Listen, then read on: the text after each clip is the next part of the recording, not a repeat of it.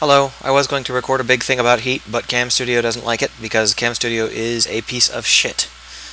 So, basically I added in a heat simulation, and the reason I did it was because I wanted to allow, when you wire up your house, like this,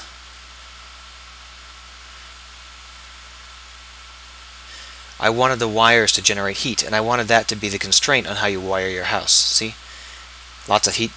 But it turns out that the heat doesn't actually add very much in terms of complexity to your base layouts. It just is an annoying simulation that you have to deal with all the time. So a much better result is to simply use the walls and have a maximum, um, just have a maximum number of wires that any given type of wall can have in it. Uh, so that's what I'm going to do instead, and it'll be a lot simpler than simulating heat. And I'm going to stop now because last 3 times I tried to do this, Cam Studio crashed.